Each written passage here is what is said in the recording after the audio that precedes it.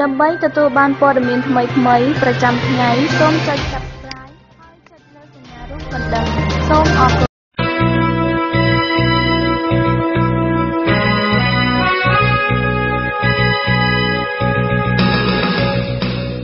You're listening to Radio Free Asia. The following program is in Khmer.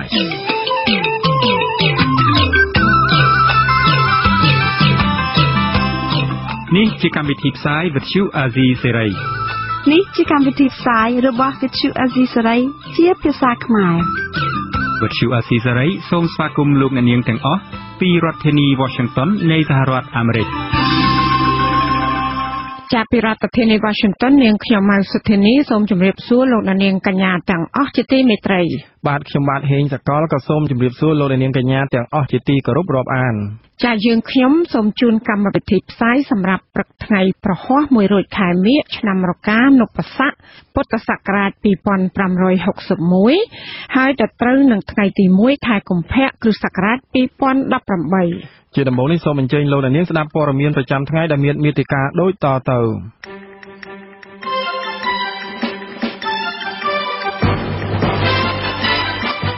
លោកសំរងស៊ីនឹងបង្កើតតុលាការកាត់ទោសលោកហ៊ុនសែនប្រសិនបើគណៈបកសង្គ្រោះជាតិឈ្នះឆ្នោតឆ្នាំ2018សហគមន៍អន្តរជាតិក្រុងនឹងដាក់ទណ្ឌកម្មបន្ថែមដល់រដ្ឋាភិបាលលោកហ៊ុនសែននៅចុងខែកុម្ភៈនេះមេធាវីសង្ឃឹមថាសាលាអូតូនឹងដោះលែងលោកកឹមសុខានៅព្រឹកថ្ងៃប្រហោះនេះសមត្ថកិច្ចកំពុងតាមចាប់ខ្លួនមន្ត្រីយោធាការពារព្រំដែន3នាក់ដែលជាជនសង្ស័យបាញ់សម្លាប់មន្ត្រីឃ្លាំមើលបរិស្ថាន3រូបរួមនឹងព័ត៌មានផ្សេងៗមួយចំនួនទៀត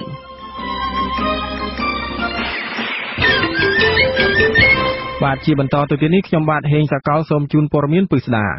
បាទលោកនាងទីមេត្រីលោកសំរងស៊ីមេដឹកនាំចលនាសង្គ្រោះជាតិបន្តអំពាវនាវដល់មន្ត្រីរាជការនិងកងទ័ពដែលស្អាតស្អំសូមកុំយកខ្លួនបៀតបៀនជាមួយលោកហ៊ុនសែនដែលលោកសំរងស៊ីចោទថាជាមេដឹកនាំផ្ដាច់ការនិងមានទោសឧក្រិដ្ឋជាច្រើនករណីក្នុងរយៈពេលដែលដឹកនាំប្រទេសជាង30ឆ្នាំកន្លងមកនេះលោកសន្យាថាពលរដ្ឋដែលរងគ្រោះដោយសាររបបលោកហ៊ុនសែននឹងទទួលបានយុត្តិធម៌នៅពេលបកប្រឆាំងគ្រប់គ្រងតំណែងពីរដ្ឋធានី Washington លោកសេកបណ្ឌិតរាយការណ៍ជុំវិញព័ត៌មាននេះលោកសំរងស៊ីប្រកាសថានៅពេលគណៈបកសង្គ្រោះជាតិឈ្នះឆ្នោតឡើងដឹកនាំប្រទេសនិងបង្កើតតុលាការឯករាជ្យមួយកាត់ទោសនាយករដ្ឋមន្ត្រីលោកហ៊ុនសែន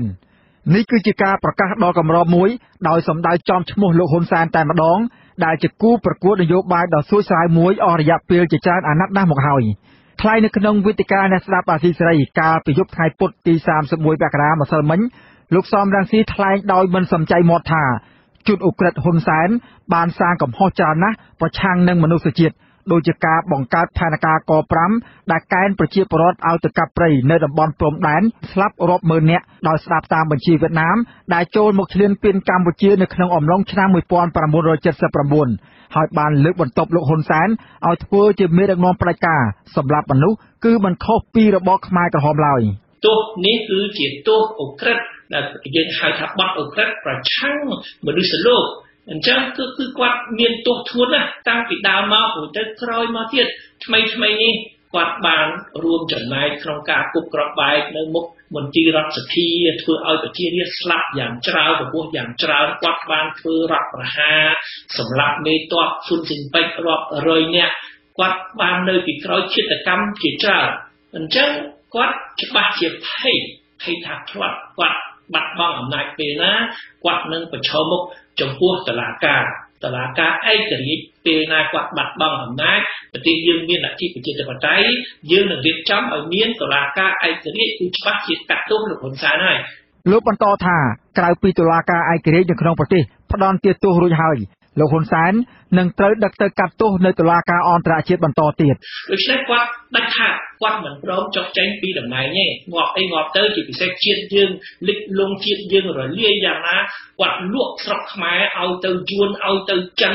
ឲ្យគេកាត់ព្រំដែនទឹកដីយើងឲ្យទៅបរទេសបំផ្លាញព្រៃឈើប្រព្រឹត្តអំពើពុករលួយដល់ឆ្អឹងរាជខ្មែររហេមរហាមជាតិលិចលង់យ៉ាងណាគាត់អត់ខ្វល់ទេឲ្យតែគាត់បានលើកក្រែងអំណាចទៀតដើម្បីការពារសេរីភាពហើយនិងសុវត្ថិភាពរបស់គាត់កុំឲ្យគេយកគាត់ទៅកាត់ទោសដូច្នេះហើយទើបលោកអំពាវនាវកុំឲ្យជនស្លូតត្រង់ស្មោះត្រង់នឹងជាតិ កុំភ្ជាប់វាសនាជាមួយនឹងលោកហ៊ុនសែនឲ្យសោះហើយងាកមកចូលរួមជាមួយនឹងចលនាសង្គ្រោះជាតិរួមកម្លាំងអ្នកប្រជាធិបតេយ្យប្រឆាំងនឹងរបបផ្ដាច់ការដើម្បីរៀបចំកសាងប្រទេសជាតិឲ្យមានលទ្ធិប្រជាធិបតេយ្យពិតប្រាកដមានការគោរពសិទ្ធិមនុស្សពេញលេញអាស៊ីសេរីនៅមិនទាន់អាចស្វែងរកប្រតិកម្មពីមន្ត្រីនាំពាក្យរដ្ឋាភិបាលតាក់ទងនឹងការដាក់បន្ទុករបស់លោកសំរងស៊ីចំពោះលោកនាយករដ្ឋមន្ត្រីហ៊ុនសែនបាននៅឡើយទេកាលពីថ្ងៃពុធទី31មករាម្សិលមិញ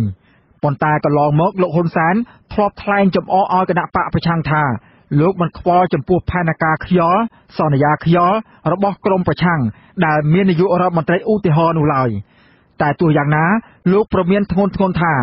ទោះក្នុងតម្លៃណាក៏ដោយលោកត្រូវតែការពារឲ្យបាននៅសន្តិភាពដែលលោកអះអាងថារកបានដោយលំបាកដូច្នេះហើយលោកមិនអនុញ្ញាតឲ្យក្រមប្រឆាំងមកបំផ្លាញសន្តិភាពនេះបានជាដាច់ខាតការប្រកាសរបស់លោកសំរងស៊ីធ្វើឡើងស្របពេលដែលមេធាវីអន្តរជាតិបានគ្រោងដាក់ភស្តុតាងដាក់បន្ទុកបន្ថែមពាក់ព័ន្ធនឹងចេតនាសម្រាប់វងបាតកោដោយអហិង្សាកាលពីឆ្នាំ2013ទៅតុលាការព្រហ្មទណ្ឌអន្តរជាតិហៅកាត់ថា ICC ក្រោយពេលលោកនាយករដ្ឋមន្ត្រីប្រកាសជាសាធារណៈអំពីចេតនាឧក្រិដ្ឋនេះមេធាវីអន្តរជាតិនិងជាជនជាតិអង់គ្លេសលោក Richard Roger ចាត់ទុកសម្ដីរបស់លោកហ៊ុនសែនថាមិនស័ក្តិសមជាសម្ដីរបស់អ្នកដឹកនាំប្រទេសក្នុងសម័យទំនើបនោះឡើយលោកថាសម្ដីបែបនេះគឺមិនខុសពីសម្ដីរបស់មេដឹកនាំផ្ដាច់ការនិងឃោរឃៅបំផុតដោយលោកសាដាមហ៊ូសេនលោកមូអាម៉ាកាដាហ្វីនិងប៉ុលពតជាដើមនោះឡើយមេធាវីអន្តរជាតិរូបនេះសង្ឃឹមយ៉ាងមុតមមថា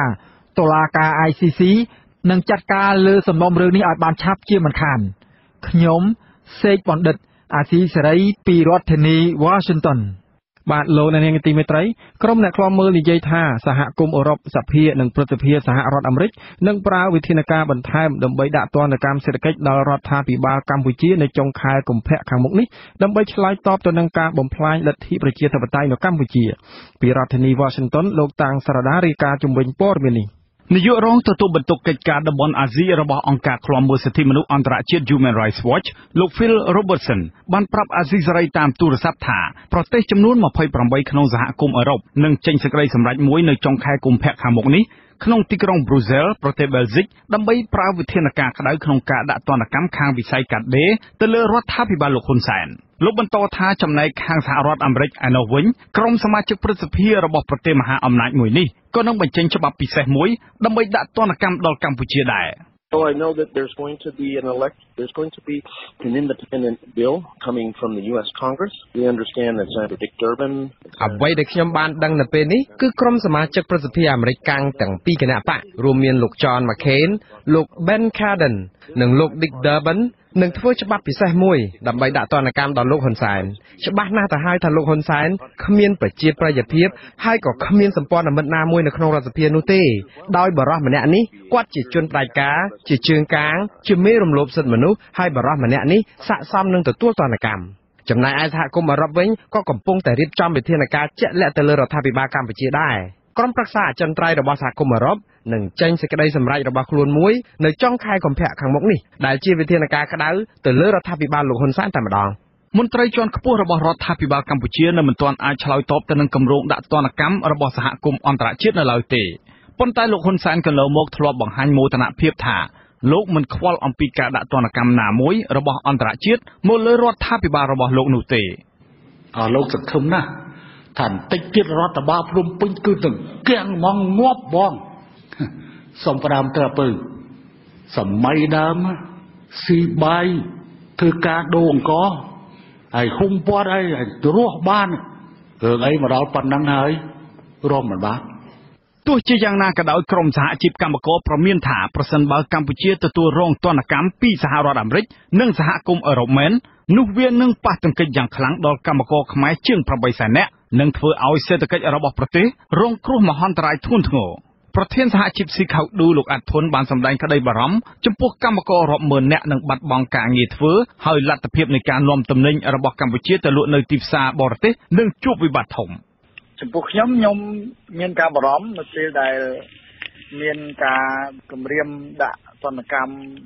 ពាក់ព័ន្ធនឹងការនាំចេញឬការពាណិជ្ជកម្មផ្សេងព្រោះ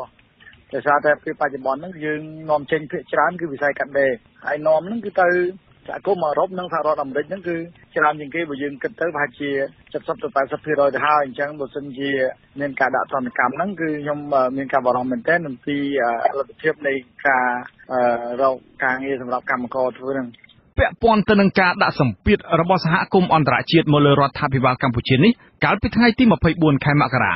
ក្រុមសមាជិកព្រឹទ្ធសភាអាមេរិកបានសរសេរលិខិតមួយច្បាប់ទៅឯកអគ្គរដ្ឋទូតរបស់ខ្លួនប្រចាំនៅអង្គការសហប្រជាជាតិគឺអ្នកស្រី Nikki Haley ដើម្បីឲ្យបង្កើនការដាក់សម្ពាធលើរដ្ឋាភិបាលកម្ពុជាចំពោះការរំលោភសិទ្ធិមនុស្សការប្រើប្រាស់ប្រព័ន្ធយុត្តិធម៌ខុសច្បាប់ការរំលាយគណៈបកប្រឆាំងការចាប់ខ្លួនមេបកប្រឆាំងដាក់ពន្ធនាគារព្រមទាំងហាមមិនឲ្យមន្ត្រីបកប្រឆាំងជាង100នាក់ធ្វើនយោបាយថែមទៀតពួកគេជំរុញឲ្យអ្នកស្រី Nikki Haley ប្រើឥទ្ធិពលរបស់អាមេរិកក្នុងការដាក់លោកហ៊ុនសែនឲ្យនៅឯកោពីពិភពលោកខ្ញុំតាំងសារ៉ាដាអាស៊ីសេរីពីរដ្ឋធានី Washington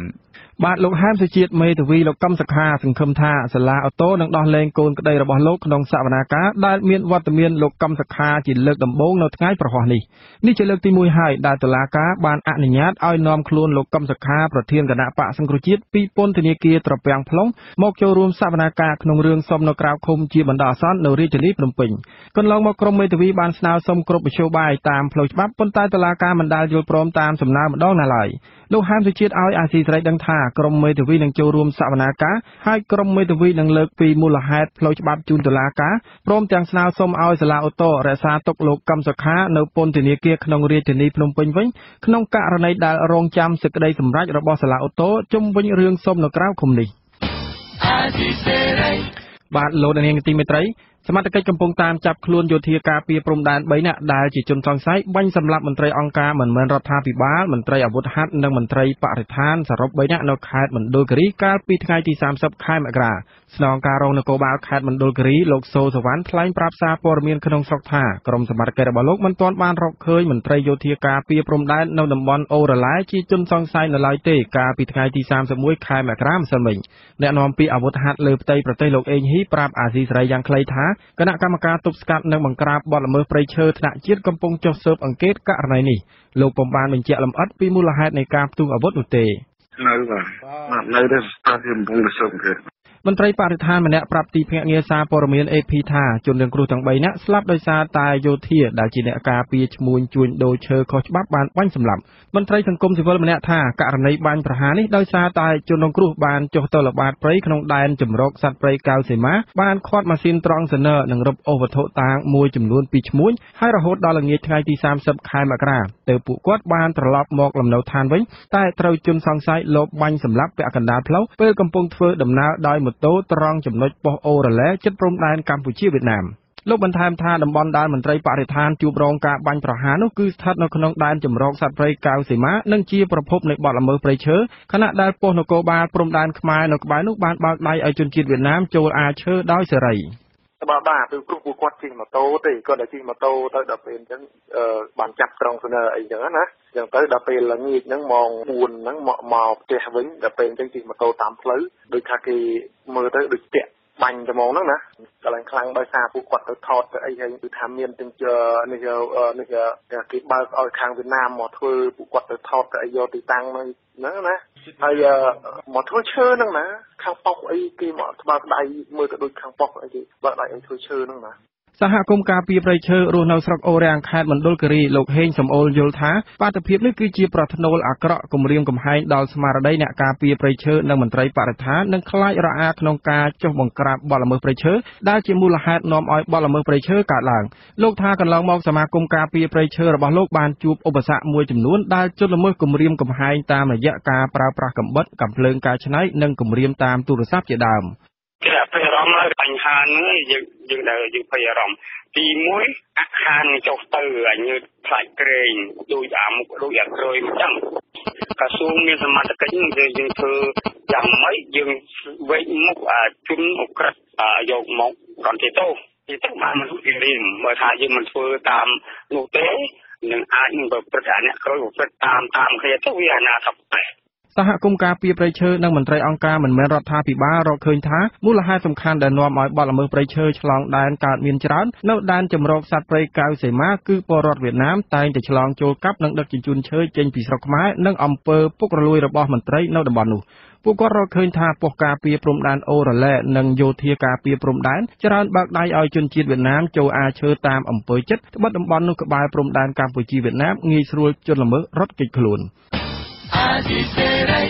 បាទតើតើនឹងការបាញ់សម្លាប់មន្ត្រីអង្គការមិនមែនរដ្ឋាភិបាលមន្ត្រីអាវុធហត្ថនិងមន្ត្រីបរិស្ថានសរុប3នាក់នេះដែរលោកអ៊ុចលេងប្រធានអង្គការកិច្ចការពិសេសសិទ្ធិមនុស្សនៅកម្ពុជាក៏បានចុះទៅអង្កេតផ្ទាល់នៅកន្លែងកើតហេតុនេះដែរសូមលោកនាងស្ដាប់បទសម្ភាសន៍លោកជុនច័ន្ទបុតជាមួយលោកអ៊ុចលេងប្រធានអង្គការកិច្ចការពិសេសសិទ្ធិមនុស្សនៅកម្ពុជាដូចតទៅសូមជម្រាបសួរលោកអ៊ុចលេងបាទជម្រាបសួរបងជំរាបបុតបាទជម្រាបសួរអ្នកស្ដាប់វិទ្យុស៊ីសេរីទាំងអស់បាទខ្ញុំចូលរួមសោកស្ដាយផងដែរដែលអ្នកធ្វើការការពារបរិស្ថាន3នាក់ធ្វើទៅតែមិនមែនក្រុមរបស់លោកក៏ដោយចុះក៏ប៉ុន្តែក៏ជាយើងរាប់ថាជាសហការីការពារបរិស្ថានដែរត្រូវគេបាញ់សម្លាប់ទាំង3នាក់នោះតាមប្រភព AP មានការសង្ស័យថាគឺតាមពិតគឺប៉ូលីសខ្មែរនឹងតែម្ដងអ្នកការពារព្រំដែនខ្មែរនឹងតែម្ដងឆ្លៀតឱកាសរកស៊ីនឹងគឺទៅការពារឈ្មួញហើយក៏បាញ់ពួកអ្នកការពារបរិស្ថាននឹងទៅពីខាងលោកអ៊ុចលេងវិញមានដំណឹងអីផ្សេងទៀតដែរទេបាទខ្ញុំបានទទួលព័ត៌មានស្រៀងគ្នានឹងដែរបាទហើយយើងមានការសោកស្ដាយណាស់ដែលអ្នកបងដែលខិតខំការពារព្រៃឈើត្រូវបានបាត់បង់ជីវិតទៅវិញដោយសារតែកងកម្លាំងប្រអាវុធការពារព្រំដែនការពារប្រយោជន៍ឈ្មួញទាំងនោះហើយយើងឃើញថាឈ្មួញទាំងនោះមិនគួរមានរហស្សនាមថាងារជាអង្គការទេឈ្មោះទាំងនោះគួរតែមានងារជាអកតជនដែលមកប្លន់ឈើពីស្រុកខ្មែរហើយបែរជាមកបាញ់សម្លាប់អ្នកការពារព្រៃឈើទៅវិញគឺខាងរាជរដ្ឋាភិបាលនៅតែបណ្ដោយឲ្យមានការបាញ់សម្លាប់អ្នកការពារព្រៃឈើការពារបរិស្ថានពីមួយឆ្នាំទៅមួយឆ្នាំបន្ទាប់ពីលោកជុនពធីដែលបានត្រូវបានគេសម្លាប់តាំងពីឆ្នាំ2012កន្លងមកឬក៏លោកតាំងត្រីនៅមណ្ឌលគិរីជាដើមហ្នឹងត្រូវបានគេបាញ់សម្លាប់កន្លងមកហើយឆ្នាំនេះឆ្នាំទៅមាន2អ្នកទៀតនៅខាងព្រះវិហារឆ្នាំនេះមាន3អ្នកទៀតនៅពេលដែលចំនួនឈើកំពុងតែមានការកើនឡើងហើយការបាញ់សម្លាប់នេះគឺមានបំណងមួយគឺដើម្បីការពារប្រយោជន៍ឈ្មួញតែប៉ុណ្ណឹងដើម្បីជួយសម្រួលឬក៏កាងឈើឲ្យមានការនាំចេញពីស្រុកខ្មែរទៅប្រទេសវៀតណាមដោយរលូនតែប៉ុណ្ណឹងដោយមិនមានការបង់ពន្ធដោយមិនមានការមិនឲ្យព័ត៌មានបែកចាយទៅថ្នាក់លើប្រជាមិនមានឲ្យព័ត៌មានបែកចាយទៅថ្នាក់អន្តរជាតិធ្វើទៅបណ្ដាលឲ្យមានការបាញ់សម្លាប់បំបិតមាត់បែបនេះតែម្ដងដែលមានចរិតសាហាវយងខ្នងជាធ្មុលអន្តរថៃដែលគេមិនគិតអំពីច្បាប់ដែលគេមិនគិតអំពីអាយុជីវិតដែលគេមិនគិតអំពីអ្វីទាំងអស់ធ្វើយ៉ាងម៉េចឲ្យតែបានលុយដើម្បីដាក់ចូលកប៉ៅធ្វើការមានបានដើម្បីប្រយោជន៍ជាប់ខ្លួនរបស់ពួកគេបាទតើលោកធ្វើបែបណាដែលលោកអាចនៅតែអាចតតាំងបានហើយជួយបរិស្ថានបានហើយអាចនៅមានជីវិតរស់រានបានតទៅទៀតហ្នឹងតើលោកមានការផ្ដល់យោបល់បែបណាដែរទៅ3នាក់ឯនៅតែគេបាញ់បានតើគួរធ្វើបែបណាដែលមានឆន្ទៈការពារបរិស្ថានហើយអាចការពារជីវិតបានទៀតនោះបាទចំពោះអាយុជីវិតខ្ញុំគឺបាននៅរសារដល់ថ្ងៃនេះគឺមានលក្ខណៈសំណាងតែប៉ុណ្ណោះដោយគ្មានវិធីអីទេគឺយើងធ្វើការការពារព្រៃឈើដោយចំហដោយបាត់ដៃទៅទេដោយមិនមានអាវុធកាន់នៅនឹងដៃទល់សោះមានតែប៊ិចហើយនឹងកាមេរ៉ាទូចមួយតែប៉ុណ្ណឹងអញ្ចឹងវាជាសំណាងរបស់ខ្ញុំដែលខ្ញុំរស់នៅមានជីវិតដែលរត់គេចអំពីកងកម្លាំងប្រដាប់អាវុធក្នុងព្រៃហ្នឹងតាមបាញ់ប្រហារតាមចាប់ចងតាមយាយីកន្លងមកគឺមិនមែនតិចដងទេក៏ដូចជាមន្ត្រីបរិស្ថានគ្រប់តំបន់ទាំងអស់គឺធ្វើការហាមឃាត់ខ្ញុំមិនឲ្យចូលទៅក្នុងតំបន់ព្រៃឈើកុំឲ្យខ្ញុំនឹងមើលឃើញឬក៏ថតយកផុសតាំងអំពីការកាប់បំផ្លាញព្រៃឈើនៅក្នុង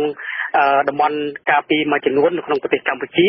ជាពិសេសអំពីការបើកបណ្ដោយឲ្យជនជាតិវៀតណាមមកកាប់បំផ្លាញព្រៃឈើដែលជាកេរមរតករបស់ប្រទេសកម្ពុជាហើយដឹកជញ្ជូនទៅឆ្លងដែនដោយ direct តែម្ដងដោយមិនមានការត្រួតពិនិត្យដោយមិនមានការបង់ពន្ធដោយមិនមានអាជ្ញាប័ណ្ណអីទាំងអស់គឺថាដឹកកាប់ភ្លាមដឹកផ្លេតចេញម្ដងអ្នកដែលដោយមានកងកម្លាំងប្រដាប់អាវុធស្គកមានកំភ្លើងនៅលើឡានអារ៉េវមានកំភ្លើងនៅលើឡានយីដុកដូចជាឆ្នាំនេះគឺថាជនជាតិវៀតណាមអាចប្រើកំភ្លើងបាញ់រហូតចេញដល់9គ្រាប់នេះហើយដែលយើងអាចមានការព្រួយបារម្ភអំពីសុវត្ថិភាពអ្នកការពារព្រៃឈើអ្នកការពារបរិស្ថានទៅទៀតដែលផ្ទុយទៅវិញគឺរាជរដ្ឋាភិបាលគាត់ មិនត្រឹមតែមិនការពារអ្នកការពារប្រជើការពារបរិស្ថានទេបែរជាចាត់ទុកថាគាត់នឹងជាពួកគាត់នឹងជាឆ្អឹងទៅទាំងកទៅវិញដោយមិនទទួលស្គាល់អំពីរបាយការណ៍មិនទទួលស្គាល់អំពីការពិតអំពីការសេចក្តីរាយការណ៍ណាមួយហើយតែងតែចាត់ប្រកាន់អ្នកការពារបរិស្ថានអ្នកការពារប្រជើថាជាអ្នកបដិវត្តពណ៌បដិវត្តខ្មៅបដិវត្តសស្អីនោះវាធ្វើឲ្យអ្នកការពារបរិស្ថានមួយចំនួននឹងអន្តពុតចិត្តអ្នកខ្លះក៏លាឈប់អ្នកខ្លះក៏ដូរមុខរបបផ្សេងហើយខ្ញុំទើបតែមកជួបជាមួយ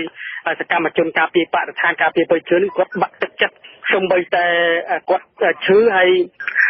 បបមកវិញក៏អត់មានតែគាត់រត់គេចខ្លួនដើម្បីរស់អញ្ចឹងគាត់មានការលំបាកមែនទែននៅក្នុងការពារប្រជើដោយចេញពីចិត្តស្មោះហើយឥឡូវនេះឆ្នាំនេះគឺជាឆ្នាំចុងក្រោយដែលមិនមានគណៈបកប្រឆាំងជួយធ្វើការកំណែតម្រង់បញ្ហាប្រជើដែលមិនមានកសែតឯករាជ្យជួយធ្វើការផ្សព្វផ្សាយឲ្យបានទាន់ពេលវេលាគឺជាឱកាសមួយសម្រាប់ជនជាតិវៀតណាមមកប្រមូលធនធានធម្មជាតិក៏ដូចជាប្រជើនេះតែម្ដងក្នុងរយៈពេល4ខែមកហើយតាំងពីខែ11រហូតមកដល់ខែមករាចប់ខែមករាចិត្តដល់ខែ2ហើយបាទគឺចម្រុកដឹកក្នុង1ម៉ោង20យីដុបក្នុង1យីដុបហ្នឹងយ៉ាងតិចក៏60ទៅ70គីដែរលោកអ៊ុយលេងមានន័យថាឥឡូវនេះជិះសេះលេងដៃតែម្ដងនៅពេលដែលអត់មានគណៈបកប្រឆាំងដែលជួយការពារជួយបញ្ចេញសម្លេងក្នុងរឿងការពារបរិស្ថានអត់មានកសែតឯករាជ្យនេះគឺជិះសេះលេងដៃតែម្ដងចំណុចនឹងដែរលោកអ៊ុយលេងលោកនាយករដ្ឋមន្ត្រីហ៊ុនសែនតែងតែប្រកាសប្រកាសឲ្យហៅអ្នកដែលជួយការពារបរិស្ថាននឹងទៅប្រជុំនៅវិមានសន្តិភាពរបស់លោកនឹង2ដងហើយ2ឆ្នាំជាប់គ្នាលោកអ៊ុចលេងនឹងដែលបានទទួលការអញ្ជើញពីលោកនាយករដ្ឋមន្ត្រីហ៊ុនសែនទៅទេខ្ញុំបានដឹងថាបាននិមន្តបដិជគុណបុត្របន្ទិញដែរប៉ុន្តែព្រះអង្គដូចជាមិនដែលមានឱកាសបាននិមន្តចូលរួមតើលោកអ៊ុចលេងនេះដែលបានលោកនាយករដ្ឋមន្ត្រីអញ្ជើញដែរទេខ្ញុំមិនដែលបានទទួលការអញ្ជើញទេប៉ុន្តែតាមរយៈអង្គការឬក៏តាមរយៈអ្នកផ្សេងទៀតក៏បានអញ្ជើញខ្ញុំដោយលក្ខណៈតកហល់ហើយគេអញ្ជើញមួយគឺថាដូចជាសកម្មជនព្រៃឈើនៅព្រៃឡង់សកម្មជននៅរដ្ឋនគរីនៅព្រៃសង្កេតត្រូវបានគេអ្នកបច្ចេកមិនឲ្យនិយាយអីផ្សេងជាដើមហ្នឹងគ្រាន់តែពាក់កាត់ឲ្យដែរចូលជុំតែប៉ុណ្ណឹងអញ្ចឹងមិនឲ្យងើបឈរនិយាយការពិតអំពីវិនិស្សកម្មព្រៃឈើនៅក្នុងប្រទេសកម្ពុជាទេគ្រាន់តែចូលរួមកម្រិតបាទចូលរួមក៏ដើម្បីប្រកបកិច្ចដែរបាទកម្រិតកិច្ចទេបើមិនជាខ្ញុំចូលរួមគឺវាក៏ដូចជាមិនឲ្យមានឱកាសដល់ខ្ញុំនិយាយការពិតដែរអញ្ចឹងហើយខ្ញុំក៏មិនមានលិខិតអញ្ជើញត្រឹមទៅពីរដ្ឋាភិបាលដើម្បីថាឃើញមានឱកាសទៅញឹកតើបាទដោយសារតែគាត់រាយការណ៍អំពីអ្នកដែលរកស៊ីឈើតាមម៉ូតូប៉ុន្តែគាត់មិនបានរាយការណ៍អំពីអ្នកដែលរកស៊ីឈើដោយអង្គការធំៗដែលដឹកតាមយីដុកដឹកតាមឡានអារ៉េវឆ្លងដែនទៅប្រទេសវៀតណាមទេគាត់ដឹកតែរាយការណ៍អំពីបញ្ហាទៅលើអ្នកក្រីក្រដែលរកស៊ីតាមម៉ូតូតិចតួចអញ្ចឹងមិនមែនជាការពិតនៅក្នុងវិនិស្សកម្មប្រជើនៅក្នុងប្រទេសកម្ពុជាក៏ដូចជាសប្តាហ៍នេះគឺរយៈពេល3-4ខែនេះគឺវៀតណាមមកដេកស៊ីនៅក្នុងប្រទេសកម្ពុជាតែម្ដងនៅស្នួលនៅអូតែលចម្ប៉ាពេជ្រហ្នឹងរាប់10ឡានគឺមកចិញ្ចោដើម្បីធ្វើចំនួនឈើហើយកំងឈើរកឈើណាដើម្បីគ្រប់គ្រងទៅទីផ្សារវៀតណាមហើយចេញពីទីផ្សារវៀតណាមអាចគ្រប់គ្រងទៅទីផ្សារអឺរ៉ុបទៀតដោយសារតែវៀតណាមគាត់មានកិច្ចព្រមព្រៀង Volunteer Partnership Agreement ជាមួយនឹងគ្រប់គ្រងទីផ្សារឈើនឹងទៅទីផ្សារប្រទេសអឺរ៉ុបអញ្ចឹងហើយបានជាគាត់សម្រុកដឹកឈើនៅពេលដែលវិបត្តិនយោបាយប្រទេសកម្ពុជាកំពុងតែមិនមាននរណាអាចត្រួតពិនិត្យបានហើយនៅពេលនេះគឺជាឱកាសរបស់ពួកម៉ាហ្វយ៉ារបស់ពួកអ្នកគេហៅថាសង្គមងងឹតរបស់ពួកអ្នកកងកម្លាំងប្រដាប់អាវុធធ្វើយ៉ាងម៉េចគឺថាចេញមុខកាងឈើហើយប្រមូលឈើយកគ្រប់គ្រងទៅវៀតណាមអ្នកណាដែលហ៊ានរិះគន់អ្នកណាដែលហ៊ានខត់ខាំងត្រូវតែធ្វើការចាប់ចងឬក៏បាញ់សម្លាប់ចោលជាដើមអញ្ចឹងខ្ញុំក៏បានទទួលធ្វើការគម្រាមកំហែងជាក្រុមខ្ញុំផ្សេងៗថាបើសិនជានៅតែធ្វើការចុះស៊ើបអង្កេតរាយការណ៍អីទៅទៀតគឺថានឹងត្រូវគេនឹងបាញ់សម្លាប់ចោលឬក៏អាចទៅចាប់ដាក់គុកគឺក្រុមខ្ញុំនៅខាងកតុយនេះក្មេងៗនៅខាងកតុយនេះក៏គេធ្វើការគម្រាមកំហែងដែរដោយសារតែធ្វើការស៊ើបអង្កេតអំពីមេការវៀតណាមគាត់មកចូលកាប់ឈើរាប់លានដើមដួលរំលំចោលហើយត្រៀមនឹងធ្វើការដឹកជញ្ជូនតាមឡានអារ៉េវតាមច្រករបៀងដែលបើកដោយខ្លួនគេសម្ដៅឆ្ពោះទៅ ខេត្តកន្ទុំខេត្តចលាយនៅជិតជាប់ព្រំប្រទល់និងខេត្តរតនគិរីបាទលោកអ៊ុយនេះឥឡូវងាកមកមរណភាពរបស់អ្នកការពារបរិស្ថាន3រូបឯនេះវិញលោកបានដឹងសាច់រឿងអីខ្លះទេតាក់ទងទៅនឹងក្រុមគ្រួសាររបស់គាត់តើលោកនឹងមានវិធានការជួយបែបណាដើម្បីរកយុត្តិធម៌ជូនជនរងគ្រោះហើយជូនគ្រួសារជនរងគ្រោះដែរទេឬមួយក៏ប្រហែលជាមិនមានសង្ឃឹមទេដោយគ្រួសាររបស់លោកឈុតវិធីទៀតទៅគ្មានអ្វីក្រៅពីអំពាវនាវឲ្យខាងតុលាការឬក៏ចាប់ក្រមឬក៏បរិញ្ញាដែលគាត់មានទឹកចិត្តស្រឡាញ់អ្នកបរិស្ថានដែលគាត់ស្រឡាញ់ព្រៃឈើសូមឲ្យគាត់ជួយរកយុត្តិធម៌ជូនដល់ក្រុមគ្រួសារអ្នកទាំង3ផងឲ្យបានទទួលបានយុត្តិធម៌ទោះបីជាមិនមានសវនកម្មឬក៏មិនហ៊ានដាក់ទណ្ឌទោសអក្រិតជនទាំងនោះក៏ដោយក៏ផ្ដល់ពន្លឺមួយថា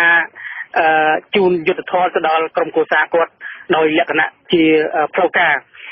យើងថាมันមានសង្ឃឹមមកពីអក្រិតជនដែលធ្វើការដែលបានបាញ់សម្លាប់គាត់ទេដោយសារតែអ្នកទាំងនោះគឺជាកងកម្លាំងប្រពុតហើយអាចនឹងគាត់ធ្វើការតាមបណ្ដោយព្រំដែនអាចនឹងមានការតិចវិចដូចជាសំណុំរឿងកាប់ឈើតាំងពីសម្ដេចនាយករដ្ឋមន្ត្រីក៏បានប្រកាសថាឲ្យបាញ់រកកែតឲ្យចាប់អង្គការឈ្មោះនេះអង្គការឈ្មោះនោះតាំងពី2ឆ្នាំមកហើយមិនទាន់មានអង្គការណាមួយត្រូវបានធ្វើការទទួលការចាប់ខ្លួនតាមសំណាញ់ច្បាប់នៅឡើយទេសូមអរគុណលោកអ៊ុយបាទអរគុណបងអរគុណបាទជម្រាបលាទាំងអស់គ្នាបាទរដ្ឋមន្ត្រីក្រសួងព័ត៌មានបានធ្វើពិធីប្រកាសបញ្ចប់សេចក្តីព្រាងច្បាប់បឋមស្តីពីសមិទ្ធផលទទួលបានព័ត៌មានត្រឹមកម្រិតក្រុមការងារបច្ចេកទេសកាលពីព្រឹកថ្ងៃទី31ខែមករាឆ្នាំ2018ក្រោយពេលដែលក្រុមជំនាញរួមជាមួយអង្គការជាតិនិងអន្តរជាតិព្រមទាំងសង្គមស៊ីវិលពាក់ព័ន្ធលើសេរីភាពនៃការបញ្ចេញមតិបានចំណាយពេលជជែកពិភាក្សាគ្នាយ៉ាងយូរមកហើយ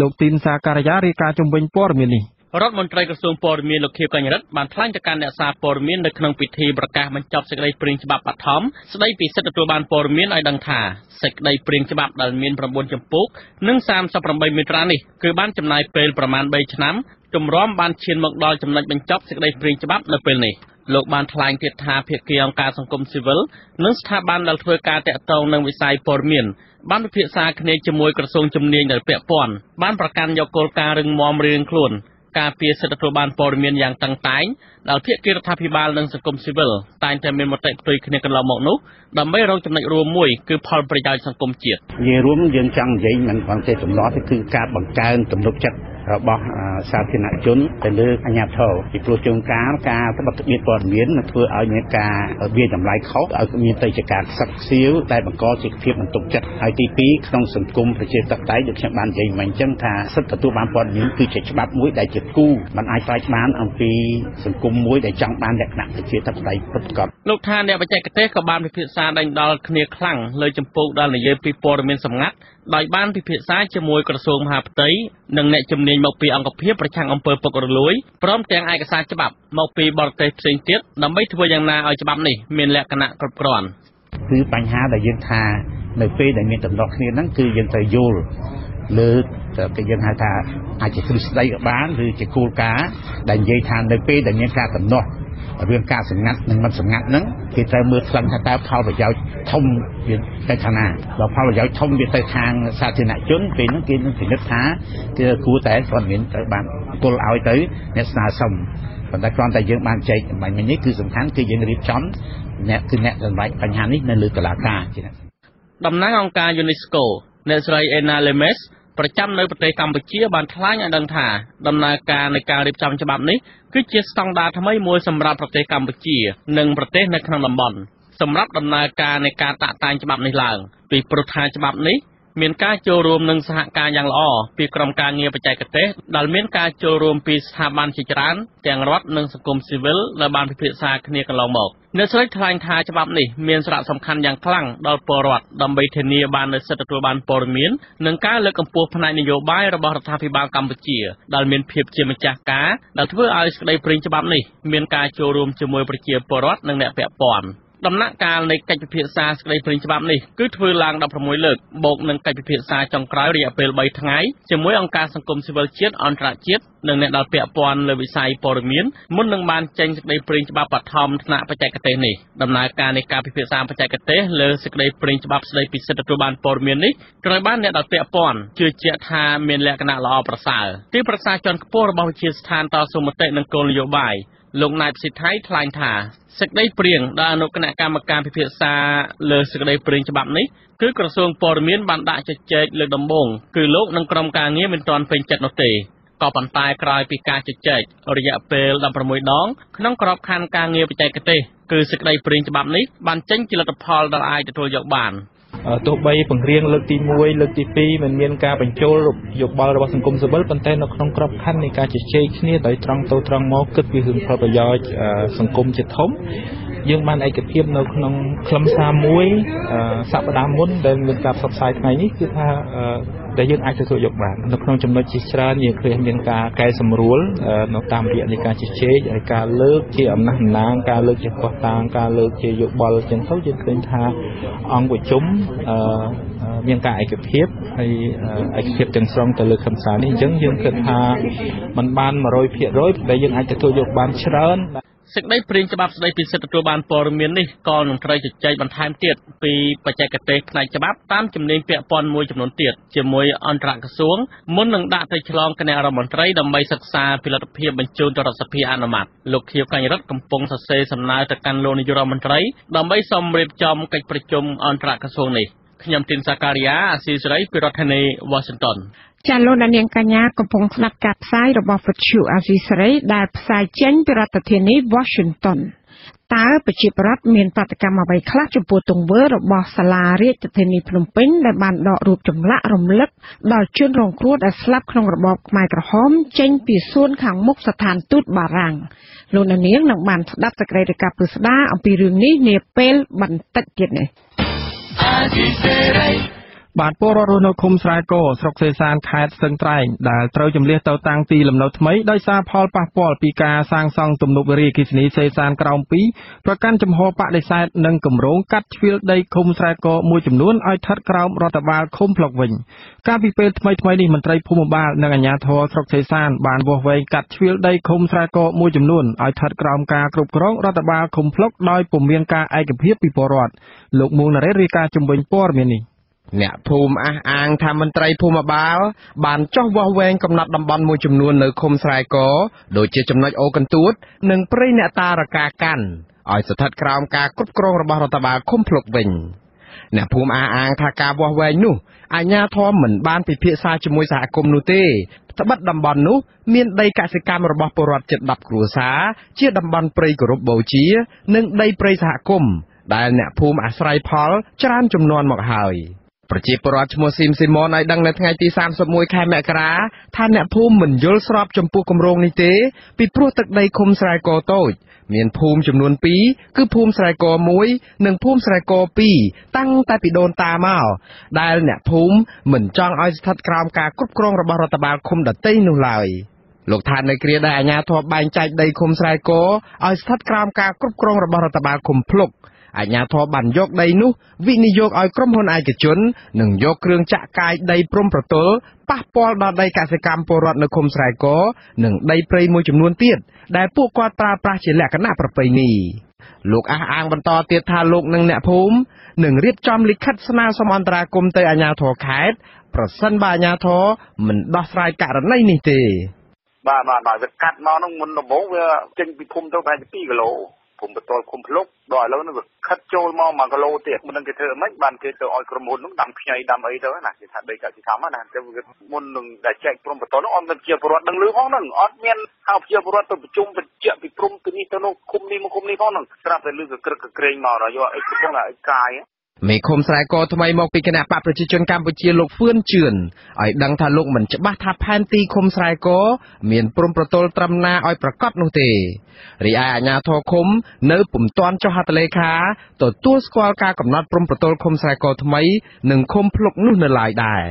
តែយ៉ាងណាលោកនឹងយកសំណូមពររបស់អ្នកភូមិជូនដំណឹងទៅថ្នាក់លើឲ្យពន្លឿនដំណោះស្រាយរឿងនេះខ្ញុំរាល់ថ្ងៃនោះកំពុងជជែកជាមួយថ្នាក់លើប៉ុន្តែថ្នាក់លើថាផែនទីនោះគេត្រឹមត្រូវពេញប្រកាសពួកគេប៉ុន្តែក្នុងផែនទីនោះខ្ញុំអត់ទាន់បានឃើញច្បាស់ទេគេអត់ទាន់ចែងមកឲ្យខ្ញុំឃើញទេផែនទីហ្នឹងណា មេឃុំស្រែកមកពីគណៈបក្សសង្គ្រោះជាតិដែលទើបរដ្ឋាភិបាលបានដកពីតំណែងលោកសៀកមេគង្គយល់ថាអ្នកភូមិស្ម័គ្រចិត្តទទួលសំណងពីក្រុមហ៊ុនមកតាំងទីលំនៅថ្មីកំពុងតែភ័យព្រួយរឿងនេះដោយមិនចង់ឃើញអាជ្ញាធរកាត់ជ្រឿលដីឃុំស្រែកឲ្យស្ថិតក្រោមការគ្រប់គ្រងរដ្ឋបាលឃុំភ្លុកទេព្រោះពួកគាត់បារម្ភបាត់ផលប្រយោជន៍របស់ពលរដ្ឋលោកគាត់សម្គាល់ថាព្រំប្រទល់រដ្ឋបាលឃុំស្រែកចាស់និងឃុំភ្លុកអ្នកភូមិសម្គាល់ត្រង់ទីតាំងអ្នកតាក្រហមកដែលអ្នកភូមិស្រែកគោរពបូជារៀងរាល់ឆ្នាំហើយដូច្នេះអ្នកភូមិទាមទារឲ្យរក្សាព្រំប្រទល់រដ្ឋបាលឃុំស្រែកោឲ្យនៅដដែលនិងដាក់បញ្ចូលភូមិថ្មីឲ្យស្ថិតក្រោមរដ្ឋបាលឃុំស្រែកោចាស់តាមទម្លាប់ពីមុនមកជាប្រវត្តិគាត់មិនសប្បាយចិត្តទេពីគាត់ក៏ចង់បានឲ្យយ៉ាងណាឲ្យយកបោះទៅអូច្បកមកលើមកហើយខាងត្បូងអូច្បកហ្នឹងទៅនឹងគុំភ្លុកទៅហើយផែនទីនេះប្រជាប្រដ្ឋចង់និយាយមួយទៀតថាប្រជាប្រដ្ឋក៏ចង់សំណពោថាហេតុអ្វីដែលផ្លូវកងមកពីវិរីកងមកលើខ្សែគោថ្មីនេះកងមកឲ្យគួរតែយើងកាត់ផែនទីមិនមែនទេវតាដែលធ្វើផែនទីនេះមនុស្សដែលធ្វើផែនទីគួរតែកាត់មកឲ្យទឹកដីខ្សែគោទៅលោកសៀកមេគង្គបន្ថែមទៀតថាពលរដ្ឋមិនពេញចិត្តចំពោះបញ្ហានេះទេក៏ប៉ុន្តែពួកគាត់មិនហ៊ានចេញមុខតវ៉ាដូចមុនឡើយព្រោះខ្លាចអាជ្ញាធរចោទថាជាក្រុមបដិវត្តពណ៌ប្រឆាំងនឹងរដ្ឋាភិបាលលោកថាអាជ្ញាធរពាក់ព័ន្ធគួរតែរៀបចំឲ្យមានកិច្ចពិភាក្សាជាមួយនឹងប្រជាពលរដ្ឋមូលដ្ឋានផ្ទាល់ទាក់ទិនទៅនឹងការកំណត់តំបន់រដ្ឋបាលគ្រប់គ្រងភូមិថ្មី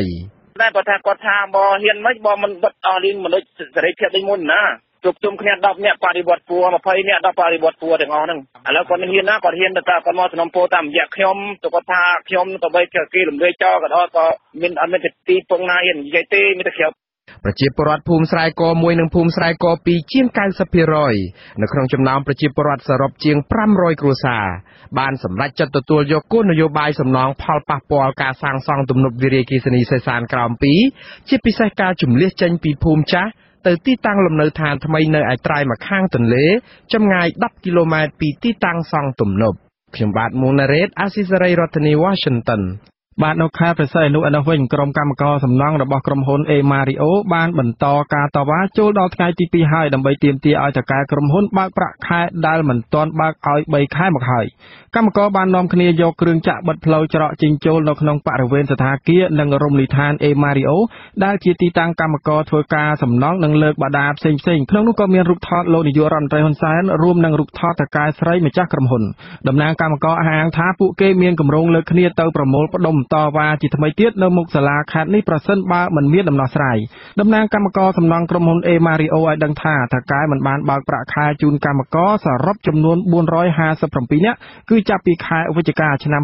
2017និងខែមករាឆ្នាំ2018អ្នកមើលការខុសត្រូវការដ្ឋានសំណង់របស់ក្រុមហ៊ុន A Mario ឲ្យដឹងថាមូលហេតុដែលថៅកែក្រុមហ៊ុនមិនបើកប្រាក់ខែជូនកម្មករដោយសារប្តីប្រពន្ធថៅកែក្រុមហ៊ុននេះមានចំនួនផ្ទៃក្នុងគ្រួសារហើយបានប្តឹងផ្តល់គ្នាទៅតុលាការទោះជាយ៉ាងណាការពីព្រឹកថ្ងៃទី31ខែមករាលោកអ៊ីធឺរិនអនុប្រធានអន្តរវិស័យសាលាខេត្តនេះបានដឹកនាំមន្ត្រីជំនាញចុះជួបកម្មករសំណង់ A Mario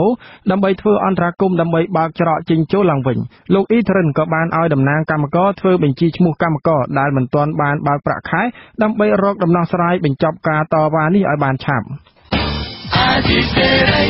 បាទឯកអគ្គរដ្ឋទូតអូស្ត្រាលីទទួលបន្ទុកកិច្ចការស្ត្រីនិងកុមារនឹងមកធ្វើទស្សនកិច្ចនៅកម្ពុជារយៈពេល2ថ្ងៃគឺចាប់ពីថ្ងៃទី1ដល់ថ្ងៃទី2ខែកុម្ភៈដើម្បីពិនិត្យកម្មវិធីជំនួយអភិវឌ្ឍរបស់អូស្ត្រាលីសម្រាប់ស្ត្រីនិងកុមារឯកអគ្គរដ្ឋទូតអូស្ត្រាលីអ្នកស្រីបណ្ឌិត Samen Stone នឹងចុះពិនិត្យការងារនៅតាមរោងចក្រកាត់ដេរក្រោមកម្មវិធីរបស់រដ្ឋាភិបាលអូស្ត្រាលីក្នុងការជួយគាំទ្រដល់អង្គការដែលផ្តល់សេវាកម្មផ្នែកសុខភាពបន្តពូជនិងការរៀបចំផែនការគ្រួសារអ្នកស្រី Samen Stone នឹងជួបពិភាក្សាជាមួយស្ថាបនិកគេហទំព័រឈ្មោះថាបងស្រីដែលបានទទួលជំនួយឧបត្ថម្ភពីរដ្ឋាភិបាលអូស្ត្រាលីក្នុងការផ្តល់ឱកាសការងារនិងសេវាបញ្ជូនបន្តចំពោះកម្មករជំនាញទាបដែលភាគច្រើនជាស្ត្រីអ្នកស្រីក៏មានគម្រោងជួបជាមួយថ្នាក់ដឹកនាំស្ត្រីក្នុងជួររដ្ឋាភិបាលអង្គការសង្គមស៊ីវិលដើម្បីជំរុញឲ្យមានការលើកស្ទួយសមភាព gender លោកនាងទីមេត្រីលោកនាងទើបបានស្ដាប់ព័ត៌មានប្រចាំថ្ងៃរបស់វិទ្យុអាស៊ីសេរីដែលរៀបចំជូនដល់ខ្ញុំបាទហេងសកលពីរដ្ឋធានី Washington សូមលោកនាងរងចាំស្ដាប់សេចក្តីរាយការណ៍ផ្សេងៗនៃកម្មវិធីផ្សាយរបស់យើងនាពេលបន្តិចទៀតនេះ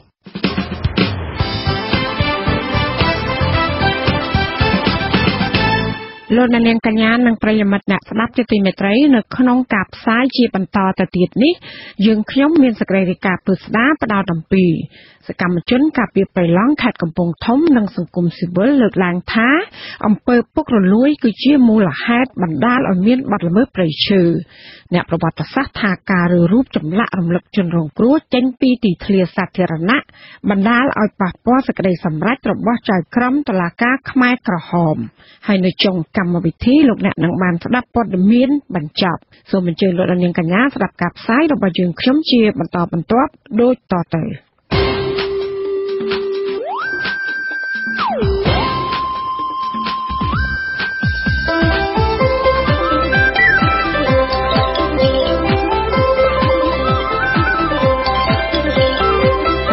សេចក្តីរាយការណ៍ពិស្ដា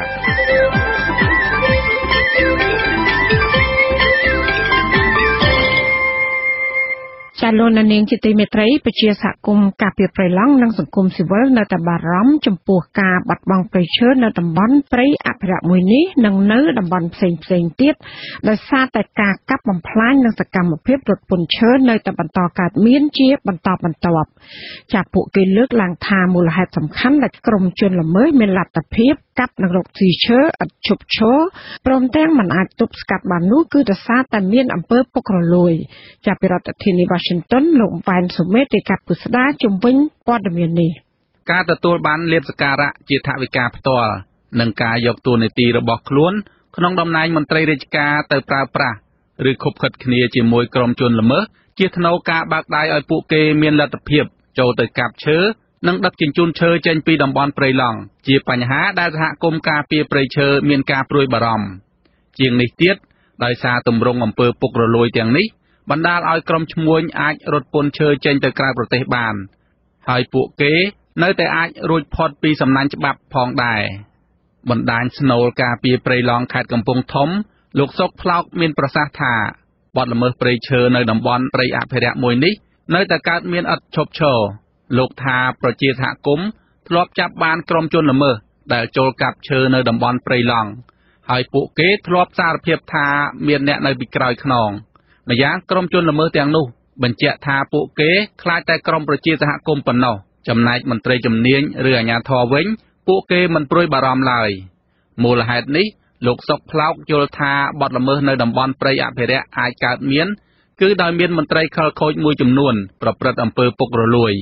ហ្នឹងហើយបងហើយទីមួយខ្ញុំគិតថាគាត់និយាយហ្នឹងជួនកាលគាត់ចេះតែថាដែរពួកមន្ត្រីមួយចំនួនខ្ញុំក៏អត់ចង់និយាយថាមន្ត្រីទាំងអស់ដែរមានបុគ្គលមួយចំនួនតូចដែលគាត់តែងតែខិលខូចប៉ុន្តែមានមន្ត្រីខ្លះក៏គាត់ស្មោះត្រង់ល្អអាចដែរប៉ុន្តែប្រហែលជាអាចនៅតែមានអំពើហ្នឹងកើតឡើងជាមិនផុតបងរៀងរាល់មួយខែម្ដងប្រជាសហគមន៍នៅតំបន់ព្រៃឡង់តែងចុះល្បាតជាប្រចាំដើម្បីបង្ក្រាបនិងទប់ស្កាត់ការកាប់បំផ្លាញព្រៃឈើក្នុងតំបន់អភិរក្សមួយនេះរាល់ពេលចុះល្បាតម្ដងប្រជាសហគមន៍តែងប្រទះឃើញបទល្មើសនិងចាប់បានម៉ាស៊ីនអាឈើគោយន្តដឹកឈើព្រមទាំងចាប់បានជនល្មើសមួយចំនួនផងសហគមន៍ធ្លាប់ធ្វើកិច្ចសន្យាជាមួយជនល្មើសឲ្យបញ្ឈប់សកម្មភាពរបស់ខ្លួនឬបញ្ជូនឲ្យទៅមន្ត្រីជំនាញដើម្បីស្រាវជ្រាវរកអ្នកនៅពីក្រោយក៏ប៉ុន្តែមិនសូវមានលទ្ធផលល្អឡើយអាស៊ីសេរីមិនអាចតាក់ទងប្រធានមន្ត្រីបរិស្ថានខេត្តកំពង់ធំ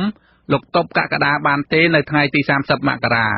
យ៉ាងណាក៏ដោយលោកធ្លាប់អះអាងការពារមន្ត្រីរបស់ខ្លួននិងសមត្ថកិច្ចថាมันមានពាក់ព័ន្ធជាមួយក្រុមជនល្មើសទេអ្នកសម្របសម្រួលលេខាធិការដ្ឋានបណ្ដាញការពារព្រៃឡង់លោកសេងសុកហេងមានប្រសាសន៍ថាកត្តាអំពើពុករលួយពិតជាបណ្ដាលឲ្យមានបទល្មើសព្រៃឈើប្រកបមែនលោកបន្តថាអាចមានមន្ត្រីមួយចំនួនស្អាតស្អំដែរប៉ុន្តែមួយចំនួនទៀតបានខុបខិតគ្នាជាមួយក្រុមជនល្មើសឬរកស៊ីឈើខុសច្បាប់ដោយផ្ទាល់និងប្រយោលលោកបន្ថែមថាអ្នកជាប់ពាក់ព័ន្ធមួយចំនួនជាមន្ត្រីធំៗក្នុងជួររដ្ឋាភិបាលដែលនាំឲ្យមន្ត្រីថ្នាក់ក្រោមមិនហ៊ានចាត់វិធានការតាមផ្លូវច្បាប់លោកសេងសុកហេងយល់ថាប្រសិនបើមិនមានអំពើពុករលួយទេបទល្មើសព្រៃឈើនឹងមិនអាចកើតឡើងឥតឈប់ឈររហូតដល់បច្ចុប្បន្នឡើយ ដូចខ្ញុំបានថាអាជ្ញាធរមូលដ្ឋានរួមទាំងក្រៅជំនាញមួយចំនួននោះគឺគាត់ទទួលលុយទទួលកាក់ពីជនល្មើសនោះច្បាស់ណាស់បាទគឺគាត់យកលុយយកអីពីគោយន្តដឹកឈើចេញពីព្រៃឡង់ពីគាត់មកគឺគេបង់ឲ្យជាប្រចាំខែឬក៏អ្នកខ្លះគេបង់ជួបទៅគេបង់ឲ្យតាមរយៈការដឹកមកគោយន្ត 4-50000 100000តាមគោយន្តទូចឬធំអញ្ចឹងរឿងនេះគឺយើងបានដឹងច្បាស់ណាស់គឺមានមន្ត្រីមួយចំនួនរួមទាំងអាជ្ញាធរនៃផងហ្នឹងគឺគាត់ទទួលលុយទទួលកាក់ពីក្រុមល្មើសទាំងនោះហើយមួយទៀតករណីមួយទៀតគឺក្រុមមន្ត្រីនោះឯងក៏គាត់ជាអ្នករកស៊ីឈើនោះឯងគាត់មានបណ្ដាញរបស់គាត់អាជ្ញាធរដែនដីមួយចំនួនគាត់មានបណ្ដាញរបស់គាត់ជារកស៊ីឈើក្នុងតំបន់ព្រៃឡង់នោះអញ្ចឹងគឺគាត់ការគាត់រត់ការគាត់អីអញ្ចឹងទៅប្រាប់ពីគ្នាបពុឬក៏មន្ត្រីជំនាញនោះឯងថានោះគឺរបស់គាត់អីអញ្ចឹងទៅគឺសូមឲ្យចាប់អីអញ្ចឹងហើយគាត់ឲ្យលុយឲ្យកាក់អញ្ចឹងទៅកាលពីឆ្នាំ2016កម្មករអាឈើម្នាក់នៅតំបន់ព្រៃឡង់ក្នុងស្រុកសណ្ដានខេត្តកំពង់ធំឲ្យដឹងថាប្រពន្ធនិងកូនរបស់អធិការស្រុកសណ្ដានគឺលោកអួងម៉ូលីគឺជាមេខ្លោងដែលជួលពលរដ្ឋទៅកាប់ឈើនៅតំបន់ព្រៃមួយនេះសកម្មភាពនោះធ្វើឡើងជាប្រព័ន្ធដោយពួកគេអះអាងថាក្រុមគ្រួសារអធិការស្រុករូបនេះបានបង់ប្រាក់ប្រចាំខែមួយចំនួនទៅស្ថាប័នពាក់ព័ន្ធជាថ្នូរនឹងការចូលទៅកាប់ឈើឬដឹកជញ្ជូនឈើចេញពីតំបន់ព្រៃឡង់ប៉ុន្តែការចោទប្រកាន់នៅពេលនោះត្រូវបានលោកអួងម៉ូលីទាត់ចោលដោយលើកឡើងថាជាការបង្ខូចកិត្តិយសក្រុមគ្រួសាររបស់លោកតែប៉ុណ្ណោះជាងនេះទៀតកាលពីខែឧសភាឆ្នាំ2017អង្គការទីភ្នាក់ងារស៊ើបអង្កេតបរិស្ថានអន្តរជាតិហៅកាត់ជាភាសាអង់គ្លេសថា EIA បានលើកឡើងពីទម្រង់អំពើពុករលួយក្នុងវិស័យជំនួញឈើខុសច្បាប់ចេញពីប្រទេសកម្ពុជាទៅកាន់ប្រទេសវៀតណាមទីភ្នាក់ងារមួយនេះបានចោទមន្ត្រីអាជ្ញាធរនៃប្រទេសទាំងពីរថាបានសហការគ្នាជាប្រព័ន្ធដើម្បីយកលុយសំណូករាប់លានដុល្លារពីឈ្មួញឈើជាថ្នូរការបើកផ្លូវឲ្យកាប់ឈើនិងដឹកជញ្ជូនឈើចេញពីប្រទេសកម្ពុជាទៅកាន់ប្រទេសវៀតណាមដោយខុសច្បាប់អាជ្ញាធរវៀតណាមក៏មានតួនាទីប្រែក្លាយឈើខុសច្បាប់ទាំងឡាយដែលដឹកចូលពីប្រទេសកម្ពុជាឲ្យក្លាយជាឈើស្របច្បាប់ដើម្បីនាំចេញទៅប្រទេសទី3មន្ត្រីជាន់ខ្ពស់នៃអង្គការទីភ្នាក់ងារស៊ើបអង្កេតបរិស្ថានអន្តរជាតិលោកចាហ្គូវ៉ាឡេបានលើកឡើងនៅពេលនោះថាបញ្ហានេះគឺជាការរំលោភច្បាប់នៃប្រទេសកម្ពុជាតាមរយៈការផ្ដល់លុយសំណូកទៅឲ្យមន្ត្រីពុករលួយកម្ពុជាហើយទុកច្បាប់កម្ពុជាឲ្យគេដើរជាន់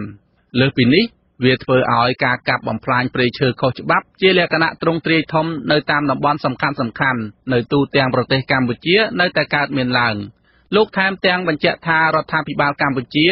មានអំពើពុករលួយហើយការជួញដូរឈើទាំងនេះជាភស្តុតាងស្រាប់នៅក្រៅពេលរំលាយគណៈបកសង្គ្រោះជាតិកាលពីថ្ងៃទី16ខែវិច្ឆិកាឆ្នាំ2017សម្លេងលោកនាយករដ្ឋមន្ត្រីហ៊ុនសែនដែលត្រូវបានគេទម្លាយអំពីគម្រោងរំលាយគណៈបកប្រឆាំងនិងជំហានយកឈ្នះរបស់គណៈបកប្រជាជនកម្ពុជានៅថ្ងៃអនាគតក្នុងខ្សែអត្ថសម្លេងនោះលោកហ៊ុនសែនទទួលស្គាល់ថាអំពើពុករលួយពិតជាបានកើតឡើងក្នុងជួរមន្ត្រីរាជការរបស់ខ្លួនមែនលើសពីនេះលោកថាមន្ត្រីរាជការរបស់ខ្លួនដែលអសកម្មគឺជាមូលហេតុដែលបណ្ដាលឲ្យមានបទល្មើសព្រៃឈើឥឡូវឃុំទាំងអស់យើងទទួលកាន់កាប់វិញហើយស្ថាប័នទាំងអស់យើងកាន់កាប់ទាំងអស់ដូច្នេះយើងត្រូវមានការទទួលខុសត្រូវខ្ពស់ចំពោះកិច្ចការទាំងឡាយដែលយើងត្រូវធ្វើជាបន្តជាមួយទៅប្រជាជនត្រូវសម្រេចឲ្យខានតែបាននៅបោះសម្អាតជាមួយនឹងទង្វើអសកម្មទាំងឡាយដែលមានរយៈពេលកន្លងទៅដូចជាបញ្ហាការបំផ្លាញព្រៃឈើអំពើពុករលួយឬក៏កុងត្រូលទិជុះនិងបាតុភិបមិនប្រក្រតីផ្សេងទៀតដែលធ្វើឲ្យប្រជាជនមិនសប្បាយចិត្តមកទល់បច្ចុប្បន្នគ្មានមន្ត្រីជំនាញឬសមត្ថកិច្ចណាបង្ហាញរបាយការណ៍ចំពោះការស៊ើបអង្កេតទៅលើអំពើពុករលួយក្នុងចំនួនរកស៊ីឈើនៅប្រទេសកម្ពុជានោះឡើយហើយរាល់សំណុំរឿងពាក់ព័ន្ធនឹងបទល្មើសព្រៃឈើដែលត្រូវបានសមត្ថកិច្ចឬសហគមន៍បញ្ជូនទៅតុលាការភាគច្រើនស្ងាត់សូន្យឈឹងលោកសេងសុកហេងក៏សម្គាល់ថាក្រៅពីអំពើពុករលួយដែលធ្វើឲ្យមានបទល្មើសព្រៃឈើនៅតំបន់ព្រៃឡង់គឺមានកត្តាផ្សេងទៀតដូចជាការយកអំណាចឬតំណែងក្នុងស្ថាប័នរដ្ឋទៅរកស៊ីឈើខុសច្បាប់ការរុករានព្រៃយកដីដាំដំណាំការផ្ដាល់ដីសម្បត្តិសេដ្ឋកិច្ចឲ្យក្រុមហ៊ុនឯកជន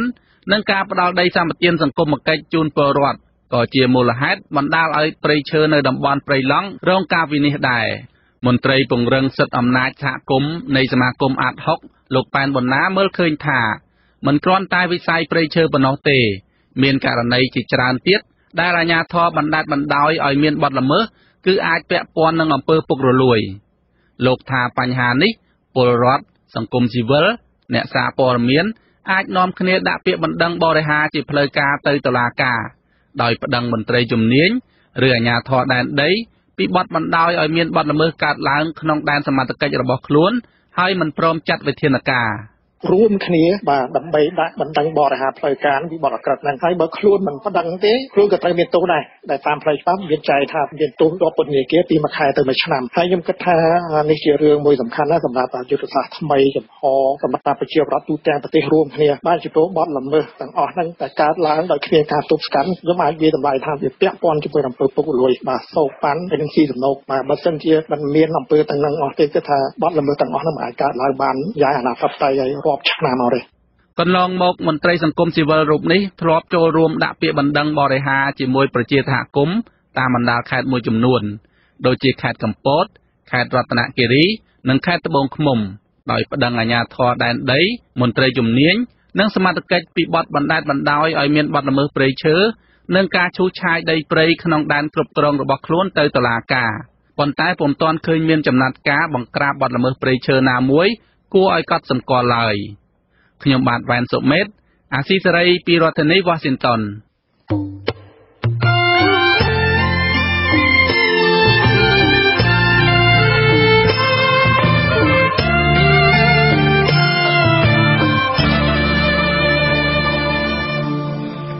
លោកអ្នកស្ដាប់ជាទីមេត្រីសាធារណជនខ្លះនិងអ្នកជំនាញប្រវត្តិសាស្ត្រខ្មែរក្រហមមួយចំនួនរិះគន់សាលារាជធានីភ្នំពេញដែលបានដករូបចម្លាក់រំលឹកដល់ជនរងគ្រោះស្លាប់ក្នុងរបបខ្មែរក្រហម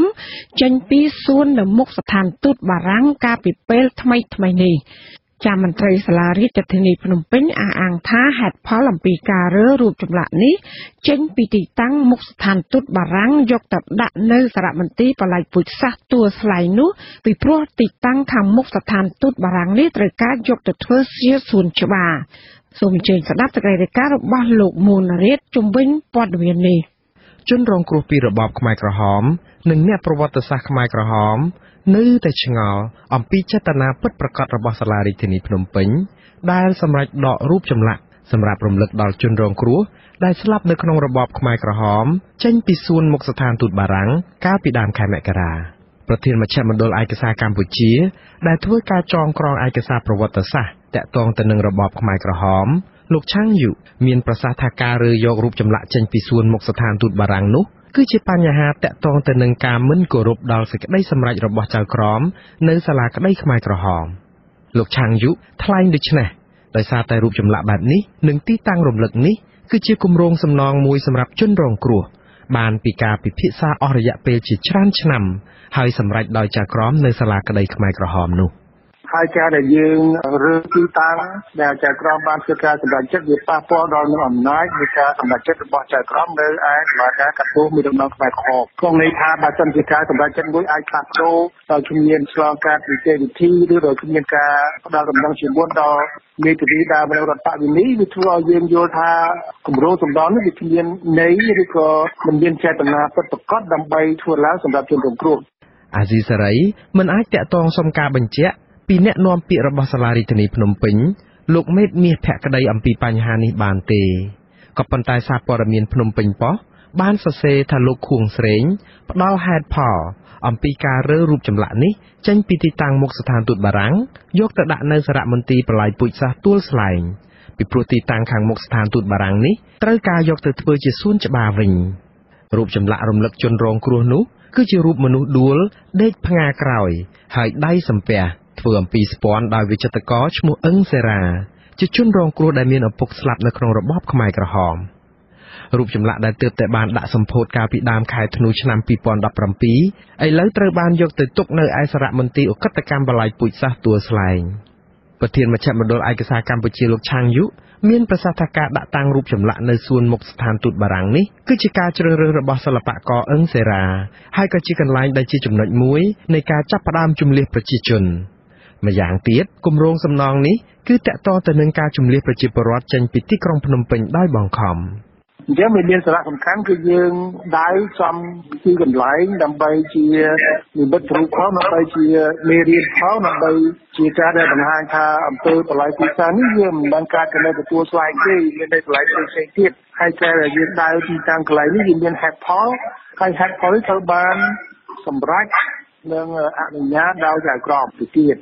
លោកឆាងយុ ថ្លែងបញ្ជាក់ថាការផ្លាស់ប្តូរទីតាំងដោយមិនមាននីតិវិធីត្រឹមត្រូវធ្វើឲ្យប៉ះពាល់ដល់ឥទ្ធិពលនៃការសម្រេចចិត្តរបស់ចៅក្រមទាំងមូលវាធ្វើឲ្យយើងគិតថាការសម្រេចចិត្តរបស់ចៅក្រមនៅតុលាការខ្មែរក្រហមនេះវាដូចជាមិនសូវមានឥទ្ធិពលហើយនេះវាប៉ះពាល់ធ្ងន់ធ្ងរបាទគម្រោងធ្វើឡើងដើម្បីជាសំណងដែលយើងគិតថានៅទីនេះកន្លែងនេះវារួមចេះហើយយើងបានទៅសម្ពោធទៀតបាទអញ្ចឹងវាខាត់ការគោរពដល់ប្រជាជនជាច្រើនដែលយើងគិតថាយើងមិនអាចសងសំណងបានតែយើងបានចង់តែអស់លទ្ធភាពប៉ុន្តែសូម្បីតែតូចមួយយើងធ្វើមិនបានផងអញ្ចឹងវាធ្វើឲ្យមានការជាសំណួរថាតើយើងមានចេតនាពិតប្រាកដដែរឬអត់ធ្វើឡើងសម្រាប់ជនរងគ្រោះទន្ទឹមគ្នានេះដែរជនរងគ្រោះនៅឯខេត្តកំពតម្នាក់ដែលជាដើមបណ្ដឹងរដ្ឋប្រវេណីក្នុងសំណុំរឿង002នៅឯសាលាក្តីខ្មែរក្រហមលោកស្រីប្រាក់ស៊ីណានមានប្រសាសន៍ថាលោកស្រីស្ដាយពេលដែលឮដំណឹងថារូបចម្លាក់រំលឹកដល់ជនរងគ្រោះត្រូវបានរើទៅដាក់នៅកន្លែងតែមួយឯអតីតគុកទួលស្លែងដូច្នេះនោះពួកខ្ញុំចង់ឲ្យដាក់នៅទួលស្លែងហ្នឹងក៏ដាក់នៅជើងឯកក៏ដាក់ហើយដាក់តាមទីរួមខេត្តទៀតដើម្បីឲ្យងាយស្រួលក្នុងការគោរពរំលឹកពួកអីដាក់ដល់ទួលស្លែងអ្នកធ្វើដំណើរអត់បានឃើញទេដល់អ្នកព្យាយាមទៅជួបកន្លែងហ្នឹងហ្មងមិនបានឃើញហើយបើដាក់នៅមុខទូតប្រាំងវាអាចឃើញទាំងអស់គ្នាលោកស្រីប្រាក់ស៊ីណាថ្លែងទៀតថាការដាក់នៅទួលស្លែងកន្លែងតែមួយដែលមានស្ទូបរំលឹកមួយហើយនោះនឹងធ្វើឲ្យលំបាកដល់លោកស្រីដែលចង់ទៅធ្វើពិធីរំលឹកដល់ជនរងគ្រោះពួកអីមកកន្លែងអញ្ចឹងពេលចូលទៅមានខ្មែរមានជនជាតិដែលគេចូលរួមអញ្ចឹងពួកខ្ញុំពិបាកទៅកាលណាយើងទៅក៏មានទៅម្នាក់ឯងទៅគ្នាច្រើនបើមិនជាទៅគ្នាច្រើនអញ្ចឹងគឺចង្អៀតមនុស្សច្រើនពេកចឹងបានពួកខ្ញុំដើមមិនដឹងហ្នឹងជាយាមទៀមទៀតដើម្បីឲ្យបានគ្រប់ទីរួមខេត្តទាំងអស់មិនថាឡើយសំណាក់ជាស្ពាន់ឬជាស៊ីម៉ង់អីទេទៀមទាចង់បានគ្រប់កន្លែងព្រោះអីបើពួកខ្ញុំត្រូវឡើងទៅគោរពគឺពួកខ្ញុំទៅតែគ្នា400-500នាក់ហើយបើសិនជាឲ្យពួកខ្ញុំឡើងទៅមួយខេត្ត400-500នាក់វាចង្អៀតទីក្រុងបាត់ហើយផ្លូវយើងចង្អៀតស្រាប់ទោះជាយ៉ាងនេះក្តីលោកស្រីស៊ីណាតយល់ថាជនរងគ្រោះនឹងមិនអាចទទួលបានយុត្តិធម៌ទេព្រោះគម្រោងសំណងដែលទាមទារដោយជនរងគ្រោះជាដើមបណ្ដឹងរដ្ឋប្រវេណីមិនបានតាមការស្នើសុំនោះឡើយពួកខ្ញុំទាមទារថាឲ្យរូបសំណាកទាំងអស់ត្រូវធ្វើនៅគ្រប់ទីរួមខេត្តដើម្បីរំលឹកព្រោះអីរងគ្រោះមិនមែនតែទួលស្លែងមួយគឺគ្រប់ខេត្តក្រុងទាំងអស់ជនបទទីក្រុងគឺរងគ្រោះដូចគ្នាឡោះឲ្យពួកខ្ញុំបានទាមទារថាសូមឲ្យធ្វើរូបសំណាកនឹងស្ទូបនេះឲ្យបានគ្រប់ខេត្តតែការពួកខ្ញុំទាមទារនោះរដ្ឋាភិបាលមិនទាន់សម្រេចឲ្យព្រោះគាត់នៅតឹងតែងរហូតចំពោះដើមមិនដឹងគាត់ថាដើមមិនដឹងហ្នឹងទាមទារច្រើនពេកចឹងយុត្តិធម៌ដែលបានមកតាមសំណូមពររបស់ដើមមិនដឹងពួកខ្ញុំថាមិនមានសង្ឃឹមទេគម្រោងសំណងសមូហភាពនិងសំណងផ្លូវចិត្តសម្រាប់ជនរងគ្រោះក្នុងរបបខ្មែរក្រហមត្រូវបានអង្គភាពគាំពារជនរងគ្រោះនៃសាលាក្តីខ្មែរក្រហម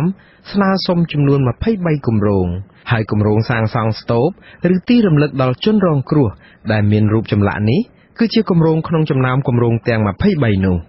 គម្រោងផ្សេងទៀតមានដូចជាគម្រោងបង្កើតឲ្យមានទិវាចងចាំការផ្ដួចផ្ដើមការចងចាំជាសាធារណៈការព្យាបាលផ្លូវចិត្តការចងក្រងក្រុមជួយគ្នាសម្រាប់ស្ដារនីតិសម្បទាការតាំងពិព័រណ៍ស្ដីពីការជំនះដោយបង្ខំការចងក្រងមេរៀនស្ដីពីការជំនះដោយបង្ខំដាក់បញ្ចូលទៅក្នុងកម្មវិធីសិក្សារបស់រដ្ឋការសាងសង់មជ្ឈមណ្ឌលសិក្សាសន្តិភាពការចងក្រងសិភៅស្ដីអំពីដើមបណ្ដឹងរដ្ឋប្រវេណីការបោះពុម្ពនិងចែកផ្សាយសាលក្រមក្នុងសំណុំរឿង002វគ្គ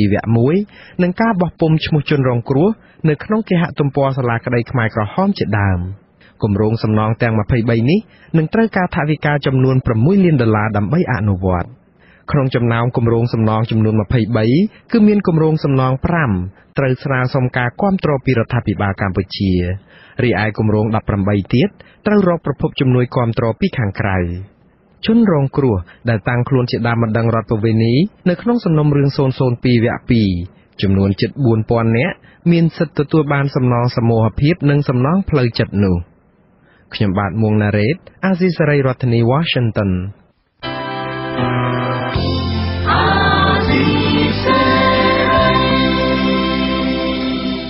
បាទជាបន្តទៅទៀតនេះខ្ញុំបាទហេងសកលសូមជូនព័ត៌មានបញ្ចប់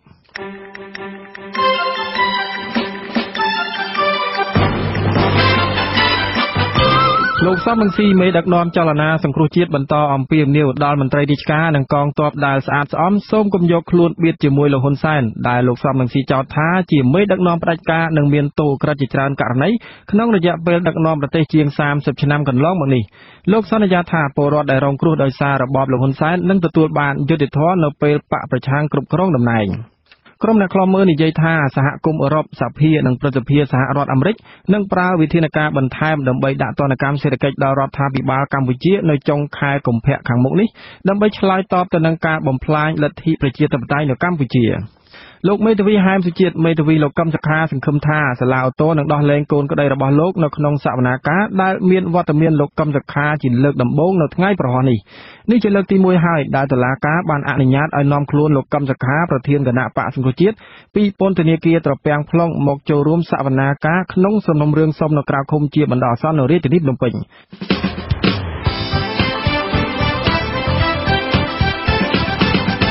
លោកនាងកញ្ញានិងប្រិយមិត្តអ្នកស្ដាប់ជាទីមេត្រីការផ្សាយរយៈពេល1ម៉ោងរបស់វិទ្យុអាស៊ីសេរីជាភាសាខ្មែរនៅពេលនេះចាប់តែប៉ុណ្ណេះយើងខ្ញុំសូមជូនពរដល់លោកអ្នកនាងព្រមទាំងក្រុមគ្រួសារទាំងអស់ឲ្យជួបប្រកបតែនឹងសេចក្តីសុខចម្រើនរុងរឿងកុំបីឃ្លានឃ្លាតឡើយនាងខ្ញុំម៉ៅសុធានីខ្ញុំបាទហេងសកលព្រមទាំងក្រុមការងារទាំងអស់របស់អាស៊ីសេរីសូមអរគុណនិងសូមជម្រាបលាបាទសូមជម្រាបលា